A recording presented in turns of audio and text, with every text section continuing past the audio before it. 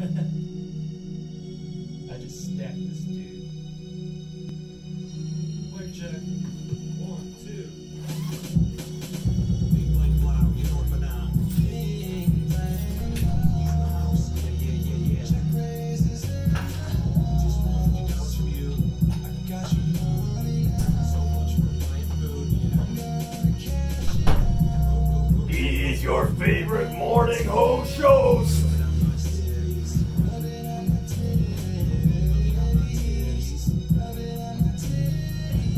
The stuttering AdamJosh.coming banana eating.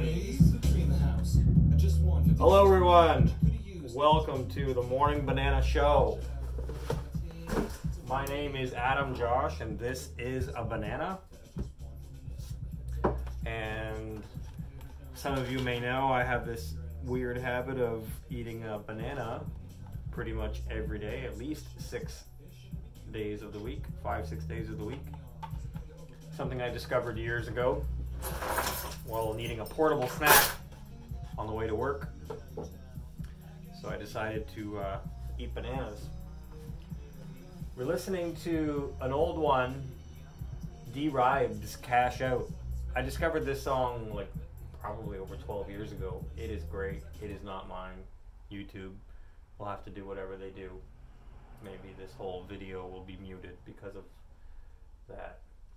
But here we are on the Morning Banana Show. I am not live streaming on the Twitter or on Periscope because I'm taking time off Twitter. I guess on a technicality we could say that, well, Periscope isn't Twitter and I could live stream on Periscope, but we both know it's owned by Twitter. So let's see, I think we're at Morning Banana 64, but let's double check. The date is the 19th of December and we're finishing up 2019.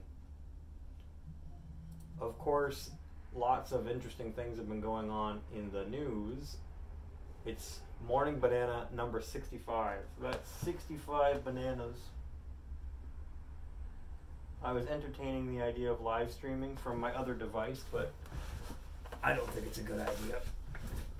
There's no point. I'll upload this video when it's recorded to YouTube, and then that will be that. It doesn't always need to be live streamed. So, how are you doing? It has been a while. So, yeah, what can we talk about? I have a couple guests lined up for the Morning Banana Show. It's the holiday season, so everybody's going on holidays, but it will happen. One thing I can tell you is the rust check season is kind of winding down. It's like a roller coaster ride. August, September, October, it's going up. November, it's kind of peaking. In December, it starts to come down a little bit because of the holidays, and then back up in January, and then February, and then the ride's over. Start again next year.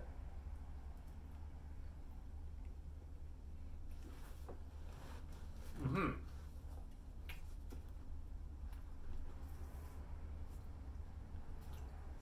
$22, $5, $6, $7, $8, $29,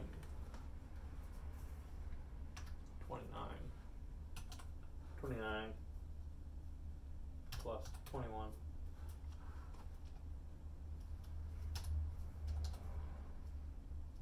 Plus 8 plus 20 plus 1. Right. Yeah, we're pretty much near the end of the season. I was just looking at the numbers real quick of how many we've done. I have a rough idea of like how many are supposed to be sprayed per year.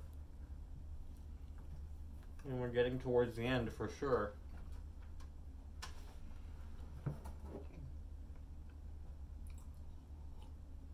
What else can we talk about?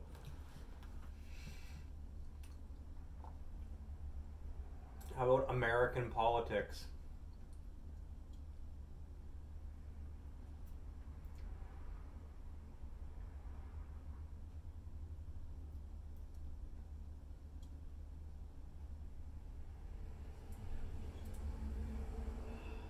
It's so funny, the American political situation.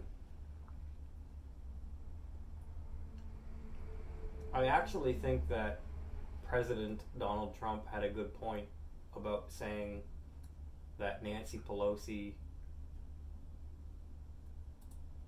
is weakening the word impeachment.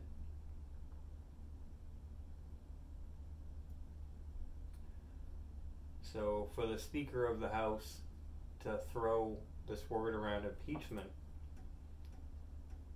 for a vote to happen and the President to be voted for impeachment, and then for him to not step down as Bill Clinton did or Richard Nixon did, and for him to fight it, wait for it to go to a trial in the Senate, which will be overturned because it won't have or acquitted because they don't have a 2/3 majority on the Democrat side. You could say that the Senate would be Republican controlled. For the whole thing in the end to be charade and just thrown out or acquitted, or President Trump to move on and use it as a campaign talking point. It's kind of political theater is how I feel. Like, it seems almost get to the point where it's like, is this another reality TV show to get people interested in politics and not focused on the Antarctic Treaty and what's beyond the Antarctic ice walls? And that's what I'm thinking.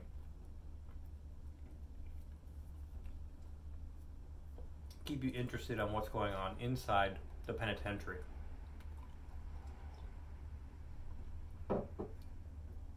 I know that politics is real at every level for all the people who are involved in it, but as a Canadian looking at this American political situation, somebody who doesn't know any better might think like, well, the president was impeached last night, and they throw around this word impeached. Be that as it may, if all the Democrats were trying to do was tarnish his reputation in a way that would affect President Trump, because he has these idiosyncrasies of being notoriously obsessed with his self-image and his large hands. It seems like that is the cheapest of cheap shots, because in reality, the Democrats who are smart enough to vote to impeach him should also be smart enough to know that the Senate, once it goes to trial, once it goes to Senate vote, it will be acquitted, and in the end, it will be nothing but a footnote of history that the House Democrats decided to impeach a sitting president, and nothing came of it other than a footnote of history.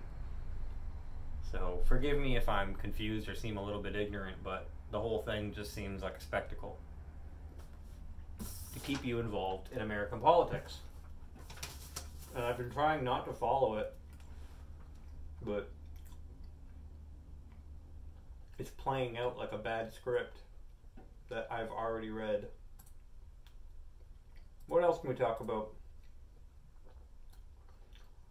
It's like winter here. There was a day or two ago, I shoveled snow 4 times in one day. I shoveled 3 times here at the shop and once at home. I have a snowblower around the corner that I can take home and use at home, but I didn't. You gotta load it up in the truck and then drive over and then return it, so it's not as easy as it seems. What else is going on? I bought Desiree a website, so if you're on the internet, you can go to purelovereiki.ca. purelovereiki.ca. That will be the second website that I bought her. She also owns, or I also run, she runs it. It's called wealldeservepurelove.com. So she's got a .com and a .ca now. And I don't know if any of you watching this have dealt with the CIRA, CIRA is the Canadian Internet Registration Authority. And wow, are they fun to deal with. I was emailing them back and forth for, I don't want to exaggerate, 2 full weeks, including weekends. I don't know how they get emails on the weekends, but they're responding to emails on the weekends. They have a bunch of different things that they do. In short, if you try to register a .ca, you're going to wind up dealing with these people or the guy who runs your IT department, which in my case, I control the domains and domain names and am directly involved in registering them and whatnot. So that was fun. In the end, her website is live on the .ca, and our private information was redacted, which was nice if you look it up on Whois.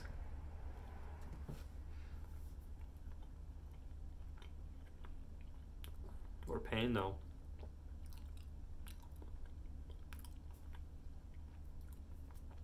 I'm taking some time off, which is nice. I'll be taking some time off for the end of the month here. And, you know, I feel like it's a good idea, long overdue. So from, you know, I haven't taken a vacation all year, really. Not a good one. I went, like, to Pyberg Cottage, but I haven't taken a proper vacation. And this isn't even really a proper vacation, it's just time off work. I've been working, I don't know, 4 or 5 months straight. 6 days a week. It kind of takes its toll eventually. So, what else can I tell you?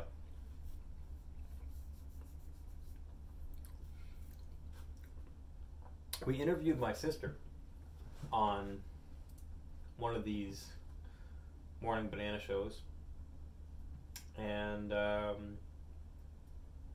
exciting news. She is working at the corporate head office of Copper Branch, a vegan franchise right now.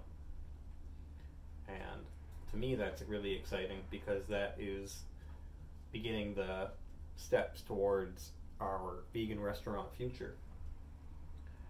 And I have an idea, Desiree has an idea, we all have our ideas of how it's going to happen, but it has to be right because there's no secret, it's no secret that I want to get into vegan restaurants. And at first I was thinking about doing a standalone, mom and pop shop standalone, and then we walked into a Copper Branch and everything kind of went out the window. I said to Desiree, have you ever seen anything like this? She said no. And then I said, would you change anything on the menu? And she said no. And I said, they're cooking the stuff that we would serve. Like, we have recipe books that we were kind of throwing together over the years. And they're serving the things that we would serve. Like, they looked through our recipe books and decided to make a restaurant franchise out of it. So instead of getting into my own standalone and being one-off in the corner of Niagara, we could get into a franchise and have like multiple locations. And that's, for those watching this, that's the new rough plan. I'm at the point in my life where, you know, I'm a few years into owning a relatively expensive home, and I could leverage my home, which is what my backup plan was, if all else fails, and get a business loan to do this. Or we could just create a wicked business proposal and get into it. Or option C would be to privately have an investor. And to deal with private investors, then you have to kind of accept the fact that the interest rates are going to be higher, and they may be not exactly sane. So that's something that we're dealing with. But it's a long process, and I'm not saying it's going to happen overnight, but so far, up until this point, this is something that I think I would like to do. So if you know any investors, hit me up. People who are willing to invest in the future of vegan restaurants. All right, everybody. I am going to go to the bathroom and then get ready for work. I got only 2 customers on the docket today. I just stacked this dude. I hired a guy.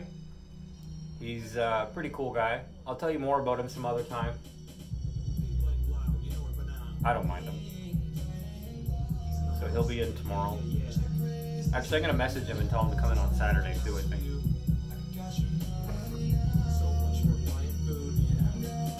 I'm not on Twitter right now. I'll be waiting until the new year, but you can follow me there at adamjosh.com. I don't plan on deleting my account. Somebody pointed out to me the other day, how can you be off Twitter? You have like 20-something thousand followers. And I said, yeah, I don't know. I don't really count the followers. And the other person was like, oh, I would use it as a marketing tool. And I said, yeah, you know, you would do whatever you would do, and I do whatever I do. I don't look at the follower count on my Twitter account as a way to market. I mean, sometimes I get in my head, I'm gonna market this one thing, but it's never for like, it's veganism. It's not personal profit stuff. I joke around and try to sell stickers. I'll be honest with you, I've sold like 4 stickers, flat earth stickers. I market ideas, okay? I'm in the ideas marketing, which doesn't really always equate to financial success. Follow me on Twitter at adamjosh.com. Visit the website adamjosh.com. Thank you so much for watching Morning Banana. This was Morning Banana number 64. Did I say that? Yeah. 64? No. This was Morning Banana number 65. Okay, we know where we are. We're at number 65. All right, take care, everybody. Bye-bye.